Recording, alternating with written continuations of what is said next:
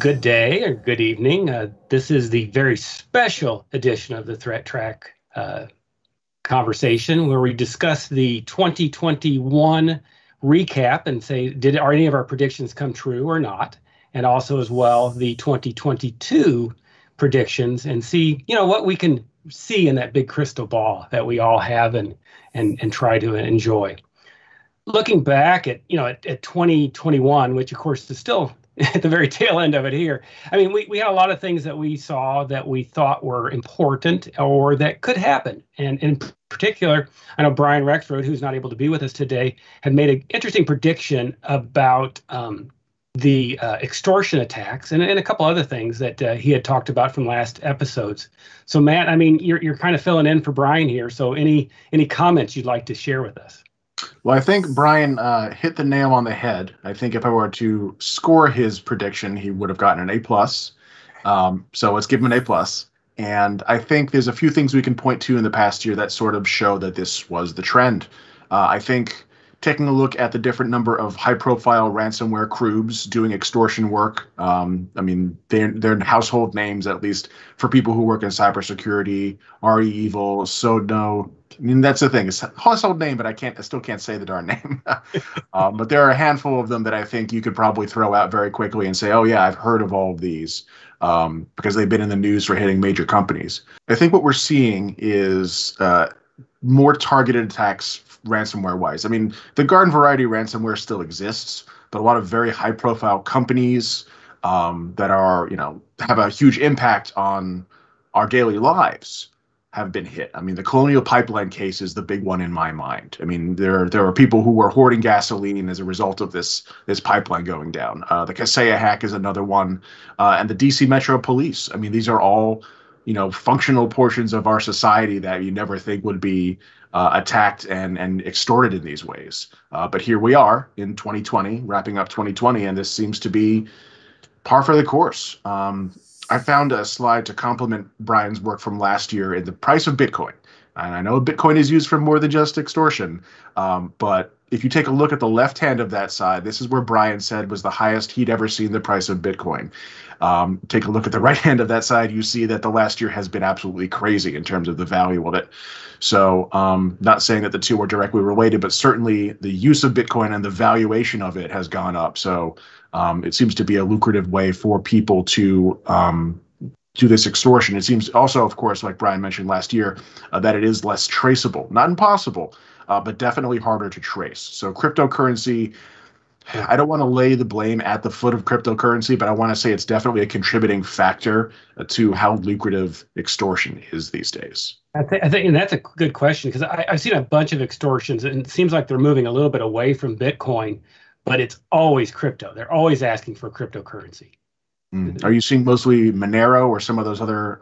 Yeah, I'm trying to think of the name of it. I'm not big into crypto myself. I think Ethereum is the one you're thinking of, John.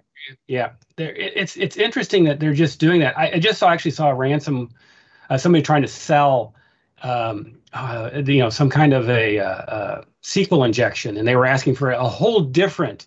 Not even any of these three. So it sounds like that, these cryptos are on the rise. People are trying to do it, and like you said, it's a way to be anonymous, to pay anonymously, to receive money and distribute it. And you just have to, I don't know, is it a cart before the horse, do you think? Is it the rise of crypto has led to more extortion, or is it more extortion led to the rise of crypto? That's not exactly clear. And I don't know that I really want to pin the two of them together. I mean, for whatever reason, cryptocurrency is experiencing a boom right now. I'm not sure. I'm really not sure. But what I can say is that the monetization of extortion is getting real interesting. And I don't want to step on anybody's toes when we talk about cybercrime in a second, but I had heard a story last week on Risky Business, one of my favorite podcasts about cybersecurity, when he covered a story about taking a look at who has cybersecurity insurance in case something happens. And apparently ransomware crews are looking up to see who has the insurance and then directly targeting those folks because they know they can guarantee a payout through the insurance, which is a weird thing. I think one of the comments on the show was that, insurance works pretty well as a model until the thing you're insuring against is actually malicious and sentient and can pick up on the fact that they can benefit from actually causing havoc. So maybe insurance isn't the right model for this. I don't know. It really kind of caught my imagination. I don't know what you guys think about that. So if you think about it, though, and maybe it feeds into the next prediction we had made, which was about cybercrime, and this is one that you had made, Stan, back in 2020 for 2021. That you had said cybercrime is the new APT. That's the groups. They're not trying to break in; they're trying to do this crime. And maybe that's. I mean, what do you give yourself? Let's ask that, Stan. I'm always going to give myself an A+ for my prediction about how relentless cybercrime is going to be. Some of the most advanced malware that I've ever reverse engineered or looked at has always been associated with criminal gangs. It's really a money-making operation for them. I think one of my predictions last year was about the scale and grandiosity of it, right? The relentless nature of it, which is what I meant by APT. Is that these attacks would just keep coming. And I think if we just look at the last year, thinking about these extortion campaigns, thinking about the ransomware attacks that we've heard about, and just a testament to that. It's been bigger and bigger targets, and they've been ones that affect our lives more and more. It's not some company with some database that maybe we don't really care about or some email addresses. It's a company that delivers, gasoline to the gas stations. It's a company that maybe is manufacturing something that's important somewhere later down the supply chain. So really high-profile cases. Again, it's not clear. Is it related to Bitcoin or cryptocurrency, kind of like you guys mentioned? But it's interesting to see that there's a rise in one, there's a rise in the other. And to be honest, I don't think that prediction is ever going to be wrong. I think the scale for next year is going to be even more grandiose. There's going to be more and more brazen attacks, most likely. So I think I would have to say I give myself an A+ on that prediction. Another prediction I think I made was about, possibly in the next 2 years, reaching sort of like this boiling point on brute forcing and authentication-based attacks, and maybe having more of the industry moving to two-factor authentication or multi-factor authentication. And I think we've gotten there. I think there are many more sites that I've personally signed up for that support MFA or 2FA. But I think we're still not at that boiling point. I think maybe I'm actually predicting this for next year. I think next year we might be closer to reaching that boiling point where the number of brute forcing attacks is just going to be so overwhelming, and the criminal campaigns or cyber intrusion campaigns as a result of that are going to be so large scale that the industry is just going to say, you know what, enough is enough. We're moving all our customers to 2FA or MFA solutions, all of our employees and things like that. So I have some stats around that, actually. So I went and looked up Duo's State of the Auth 2021 report. And it turns out that, yes, there's a significant uptick in use in the last year. I think as of September 14th, they were saying 78% of users that reported to this report had used some form of two-factor authentication. And that's up from 53% from last year. So, yeah, the needle's being moved. SMS two-factor is still the most common, which I'm a little bit worried about, little not as happy. There's better ways to do it, but it also seems to be one of the more convenient ways to set it up for people, followed by email. Yeah, user friendly is, and I absolutely hate two-factor through email. I'd rather have SMS, and maybe there's arguments, pros and cons, but I get a two-factor through email, and I'm like, oh, that's just not good. Yeah, I just hate it because you have to get off of wherever you're doing to get to your email. First off, from user experience, and then I know even with trusted, with trusted mail gateways, you still have to worry about, can it be intercepted? Can it be, especially once it gets beyond the gateway, and it always just makes me a little uncomfortable. Mm-hmm. Another interesting thing about 2FA that I found from that report is that it seems to be driven primarily by employers. This was something they found out by asking the folks if they were employed or not employed. And generally, the folks who were employed were the ones who had more experience with 2FA. My guess is because of the last 2 years and the COVID-19 pandemic, a lot of folks have had to do work from home. And exposing work from home assets, VPN or a hosted virtual desktop system like that to the internet is a bad idea unless you're enforcing 2FA. So I think that might have been the reason we saw an uptick in the last couple of years. But I don't know. What do you guys think? Yeah, I agree. I agree. I think that you have to wonder about that, and I think back to even with what Stan was saying earlier about the targets. 2FA is even more important when you think about the targets that become more prevalent. The banks, I just saw a school here locally, a college had to get shut down because of ransomware. The targets have your data. They have, social security numbers. They have this key information. And so some kind of multi-factor is more prevalent because people are not there in person to do things, and control it. So they don't know what my data is. I don't hand it to somebody. I had to email it to them. I had to text it. I had to fax it. I had to get it to him somehow. Recap. And to go back, the other prediction and this was the one that I personally made, was about 5G. And I had said, at the time, I said I was real concerned that swallowing a little bit and clear my throat, but just because you think about 5G, it's the move forward. It's a more secure protocol. And my concern was using 5G as a method of transmission.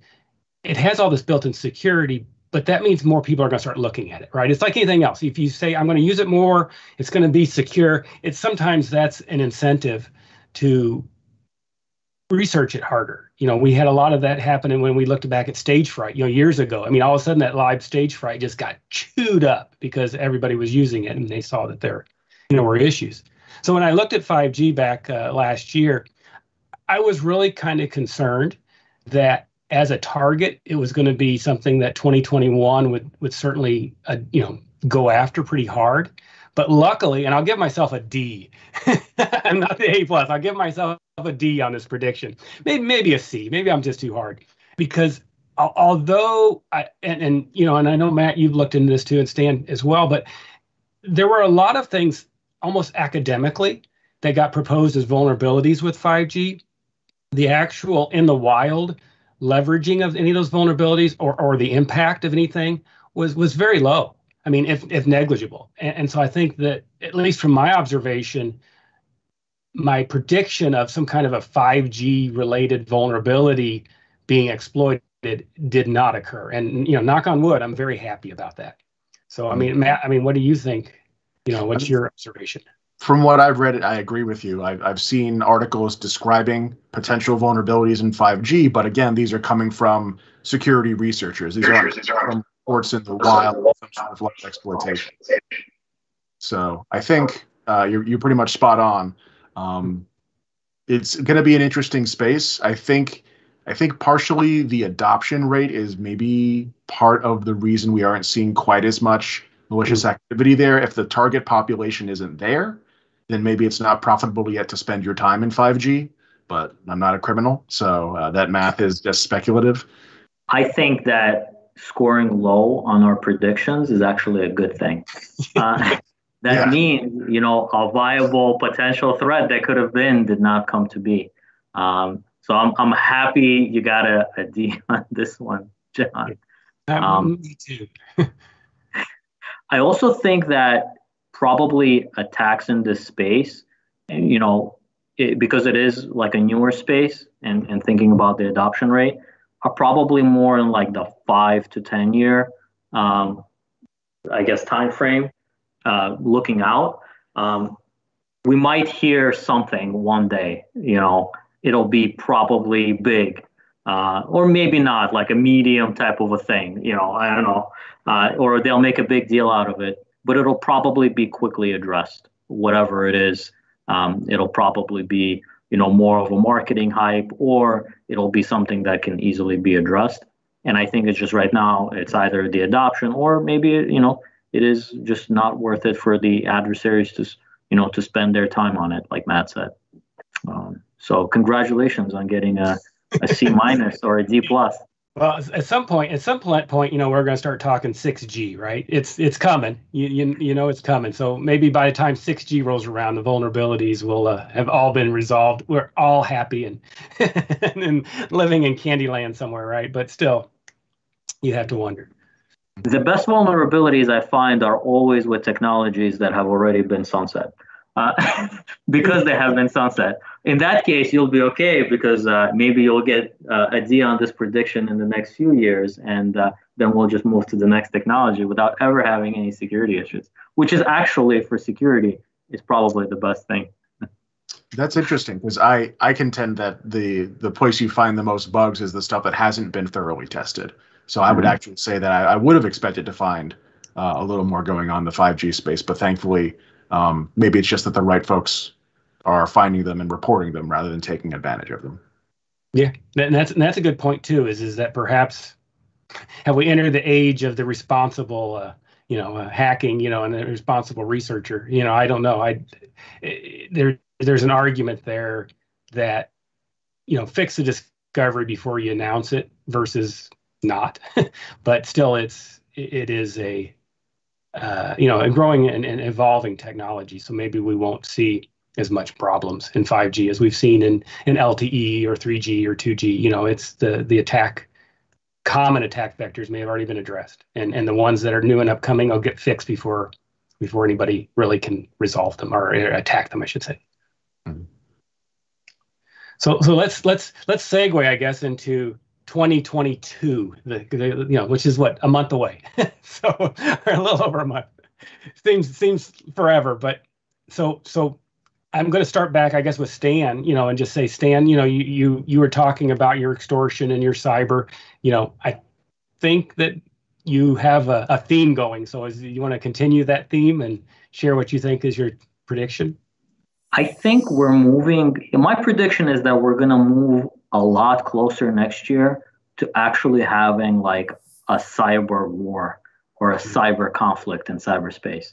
We might not have like a cyber war or like a major cyber conflict like next year, but we'll definitely move a lot closer to it. And the reason I mention it is because we've seen a lot over the last year, for sure, of action, cyber action actually being taken, like operations or cyber operations you hear from Cyber Command and things like that, where they've taken down a ransomware gang or they disrupted some sort of a botnet or some sort of an operation. And I think we saw precursor activity to this where like private industry was trying to do, domain takedowns and singholing malicious IP addresses. But now we're starting to see a little bit more of, it's almost like, you think about your local township. You have a police department. You call them when somebody's committed a crime. You have an ambulance. Somebody got hurt. You need that immediate care. You call them. Something's burning. You call the fire department. Who do you call if there's like a cyber robbery or a cyber crime? There is, right? We have like the FBI. You can call them. But in all of these places, there's also things you can do to protect yourself, and even some things you can do maybe even like almost like offensively, like offensive defense. And I think we're going to see a little bit more of that, especially from these bigger organizations that are out there, just based on previous experience, of having seen it happen and taking action against some of these ransomware gangs. I've also seen, like ransomware gangs and other cyber criminal actors, since they become more brazen, it might be something that different governments or different agencies are going to want to take more action to just use that action as a deterrent to let them know that you cannot go unpunished for what you are doing. Because I think, we were talking about why cybercrime is kind of going up. I think part of it is because cyber adversaries don't really like it's, I guess if they get caught, it's a big deal.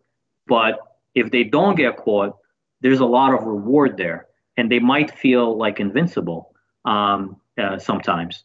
So I know we've seen more, prosecution, more big profile names being arrested and action taken. But I think we've also seen that cyber operational action and really taking down like these groups at the same way they take down organizations. I think that's going to persist. That's going to keep going.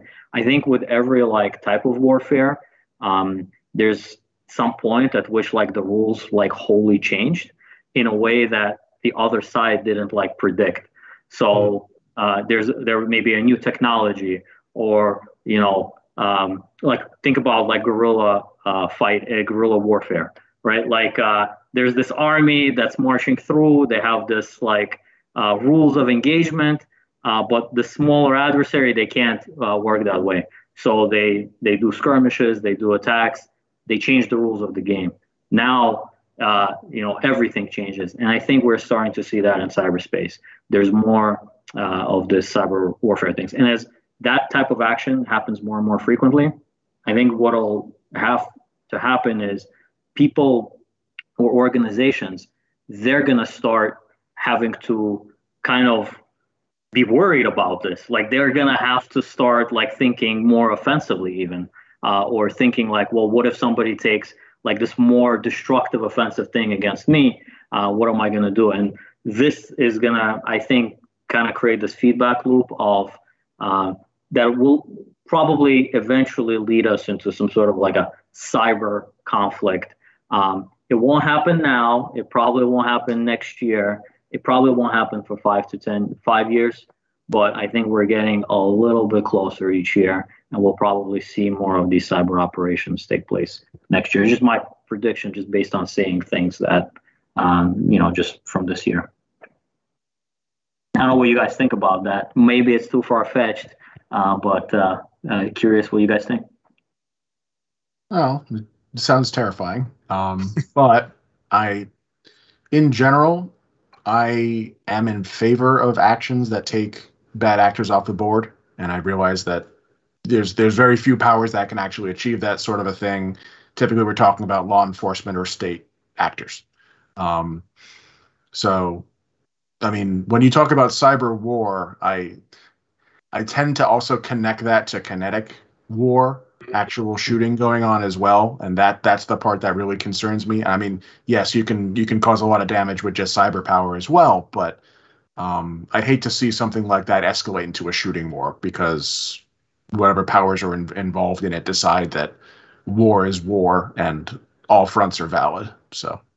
And I agree with you, Matt, too. I think the challenge I have with even the term cyber war, when I think of that, I think of strike, counterstrike, retaliation. You've invaded my PC or my database or whatever, and now that means I can now go after you. And I think that there's certainly, in our realm, in some ways it seems nice and be great to say, hey, you just broke into my system or tried to take me a denial of service. I'm going to go do it to you. But what does that escalate? How does that, it's like the taking down, a malware group, an APT sounds good on paper, but does that turn into retaliation? And that's where I personally get a little concerned, is that you start escalating these actors and what they're willing to do. And does that lead, like you said, Matt, does that lead to something, especially when we talk nation state, does that talk something at the national physical kinetic level? And that makes me nervous.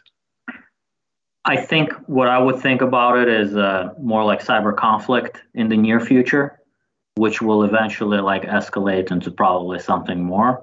And I think it was going to be a while before maybe that transforms into something more kinetic. I hope I'm wrong. I hope I get a D on this one, or a D minus, or even an F.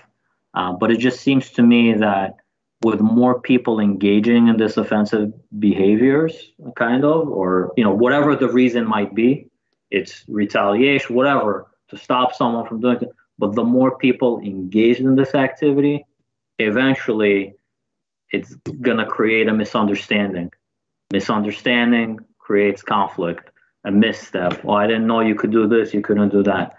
And I think eventually, little by little, unfortunately, these things sometimes get out of hand. And I hope I get enough on this prediction, but I'm worried that we're edging kind of closer to this type of conflict in the near future. You've made me think a little bit more about the Colonial Pipeline hack, and I believe it was an affiliate of a ransomware group that decided to go after Colonial, not the main group. And then, from what I understood, that affiliate got scolded for doing that sort of thing because that was too big, that was too much impact, that was too critical, that brought down the heat on the major ransomware group, and they said we're not playing in this realm anymore. We disavow this. Yeah, they left. Yeah, they left. And I think that's right. I think that's as bad as the ransomware attack was. I mean, it didn't escalate into anything crazier than that. So yeah, which is good. So now I'm all depressed, and Sorry, guys. Yeah, so let's go. I mean, so Matt, what's your prediction for 2022? I mean, do we have anything, maybe a happier news, or maybe something a little bit we can do something about, I guess, is maybe a way to think of it. Maybe that, because I don't have any happy news for you. Okay. But I mean, when we talk about predictions, I really talk about extrapolating from stuff that's already happened. Mm-hmm. But what I've been thinking a lot about is the major cases from the year. And the two things that really stand out to me are the common themes of supply chain attacks and like third party access into somebody else's network. SolarWinds, obviously, the thing about it is it's already been demonstrated on the world scale that, yeah, if you manage to get into one company that everybody else relies upon for their software and compromise it, you can go a lot of places you could never get before, just because those other companies have, world-class security programs, but they're not looking at the signed software that they get from their trusted vendors. And that's what happened to a lot of places. And what I understood from SolarWinds is that, yes, of all the people that got that malicious update, only a handful were the actual targets. But that's because we had, an APT group behind it, I believe, and they had a specific set of objectives. Take that same model and then apply it to someone who wants to do ransomware or destructive attacks for the fun of it. You can see that the impact is going to be even greater because then anybody's in scope. So I think we're probably going to see more like that now that it's been demonstrated just exactly how effective this can be. And between that, supply chain, having to check all your software and make sure the software you produce is what you're intending to produce, and the software you consume is what you intend to consume. And that's an even harder problem, I think, for most places, because again, you're paying for it. You're not going to necessarily do a full code review of everything because, one, you haven't got the source code, and two, if you're a big company, how many different software packages do you have to rely upon to get your business done?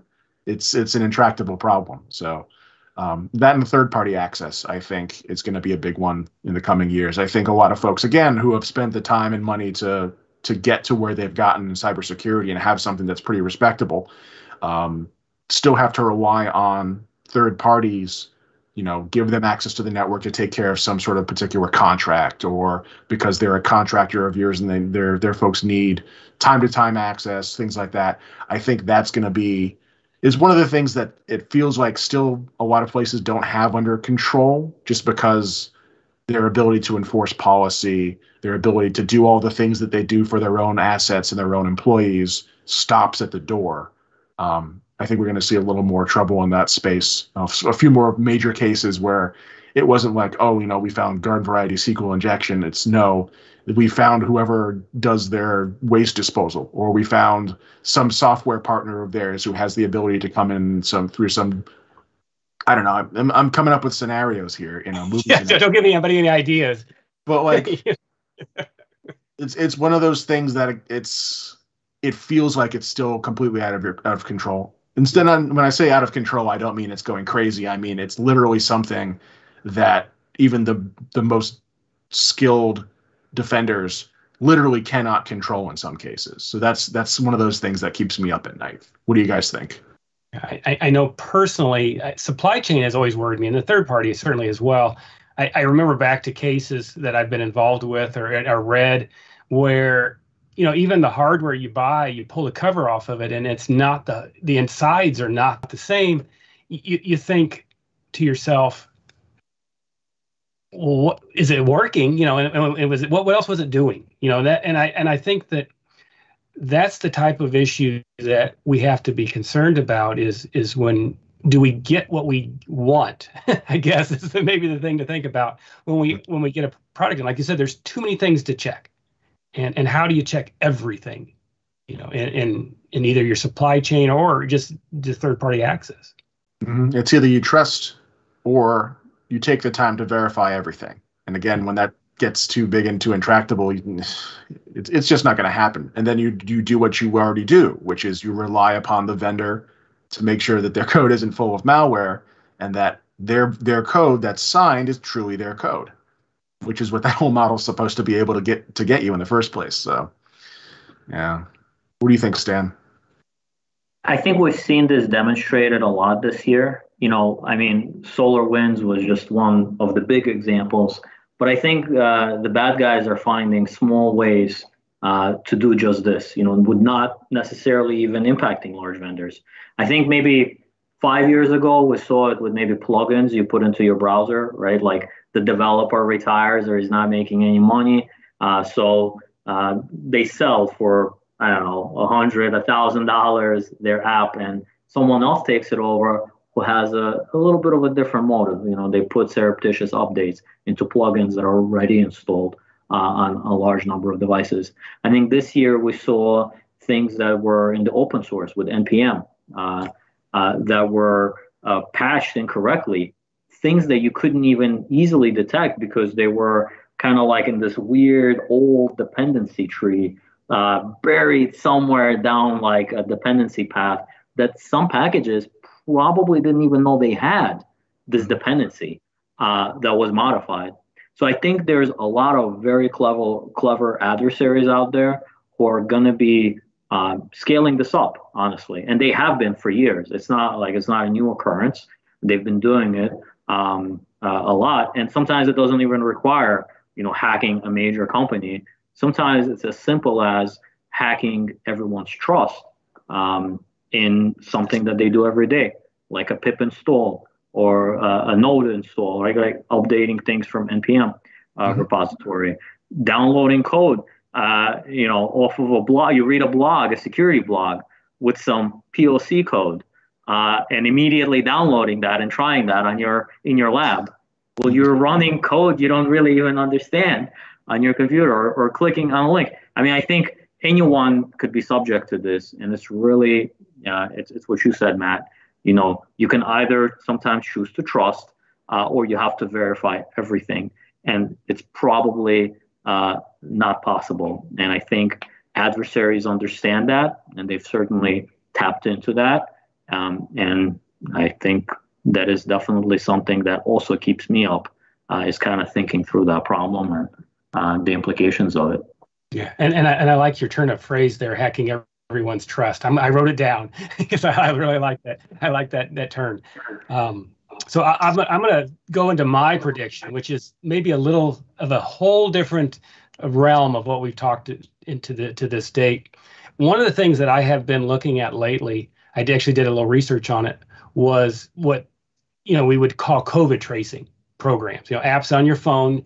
A lot of times they like to discuss these as exposure notification, because COVID tracing or tracking seems a little bit, aggressive, I think is what maybe some people thought. So I started looking into these applications that ran on the mobiles and thought, it's interesting how they work. And you look at the products that leverage things like the Google Apple exposure notification, the GAIN framework, and you look at that and you think, how does this work?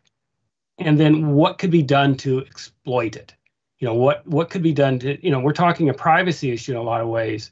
And I started looking and thinking of that scenarios and looking at vulnerabilities that had occurred. And not almost, like all but maybe one were related to poor implementation by the app developer, by the OEM, somebody who had made a mistake or had taken a shortcut, right? We all know that happens a lot. And when we talk these privacy issues, we think of, I think at least next year, the main focus on those is going to be around the near communication stuff, the NFCs, the BLEs, the Bluetooths, not even the big Wi-Fi areas, because we're trying to talk phones that are talking within inches of like a pay screen or sharing a video or with somebody else, or the COVID tracing. And those protocols are secure. Don't get me wrong. I looked really pretty hard into BLE in particular, and the protocol itself is pretty secure. It's the implementation that I worry that we're going to start seeing people take more and more shortcuts as we get into those technologies, such as I take my phone, I walk into Walmart, right? And it starts giving me ads about the things that I want, right? Or I walk in to the bank and the bank says, oh, hey, John just walked into the bank. What's he going to do? And they start telling me, hey, hey, we have a new interest rate. It's those advertisements, those connections that can be made because I walked in to a certain place, or I came in close contact to a building, a bank, a car, or whatever. It makes that connection. Say, hey, John's walking next to the car. Get ready to play his favorite music selection. And those are the apps that are great from a user experience. But there is a certain amount of sharing that gets done, and that has to be stored somewhere, and that has to be processed somewhere. And I'm really concerned that we're going to see more exposures and more risks. And like I said, not necessarily from I compromised your device, but more of I compromised your privacy, or I stole some, I was able to exploit something to gather personal information on you. So I don't know what you all think, but that's been in the back of my head ever since I started doing this research. I think it's scary to think about like someone, taking like you walking down and listening to your favorite soundtrack, maybe so you can buy the car or something like that. And then having that be used for a purpose that was unintended, like through hacking or whatever. But for me, it's definitely like a scary thought. And hey, I guess everyone, please secure your databases is the best thing I can say, to prevent compromise, because I think we do trust, unintentionally even, our data in a lot of different ways. And I think sometimes, especially, now, even the perception of you having done something, even if you didn't do anything, even the perception can sometimes have big consequences, on your life. You might have walked by something and you may not even have been paying attention, but it gets recorded somewhere. And now you're in a group of people who are being investigated a little bit closer. And there might be nothing wrong with that, or it might be something that, throws shade your way, even though, again, you may have had nothing to do with it. So it is a little bit of a scary thought. I think to books like 1984, and just thinking about how like people were living in these like Orwellian societies, and they had no privacy, things like that. And you always wonder, like, in this book, how did that come to be? How did that happen? It's just taken for granted in the story. But I feel like as there's more data collected and as it's easier, we're actually allowing that to happen. So maybe I finally have the answer to my question of how did this happen? We let it happen slowly over time. And when we don't apply security principles to the data, or we don't apply like security engineering just to the application itself, we might miss things accidentally. And it might have bigger implications than even what we realize. So it's kind of like a scary thing to think about. I hope that hacking of this or misusing of it, I hope you get an F on it, John, because it's really, really scary for me to think through that and where it could go wrong. Yeah. And some of it's unintentional, because I'll give you an example of what happened with some of the COVID tracing. Is there was a situation with one app that would only communicate back to the central server if there was a positive contact. So if you're just sniffing that link, you say somebody's positive right here. So it's not even it's just not leveraging and recognizing that an absence of data may be a key element as well. Yeah, I think a lot of developers their primary objective is to get functional code working and doing the thing that they were told to get it doing. Yeah, security isn't always in their forefront of their mind, and the same is true for privacy. I mean, who as a junior developer thinks about traffic analysis and what kind of information it actually reveals about you. Like you said, if the app only calls out when something happened that is privacy sensitive, then yeah, it meant something happened. There's no getting around that fact. Privacy protecting is a really interesting question, and it's something that I think for years I've wanted more people to be taught cybersecurity when they're learning to develop code. I think some schools have started to add that to the curriculum in a more meaningful way. I think privacy is also one that should be brought into that fold as well. Because it's either you teach the people to write the code right in the first place, or you have to find out down the road that they didn't think about it, even though it was on the forefront of your mind, it wasn't on theirs.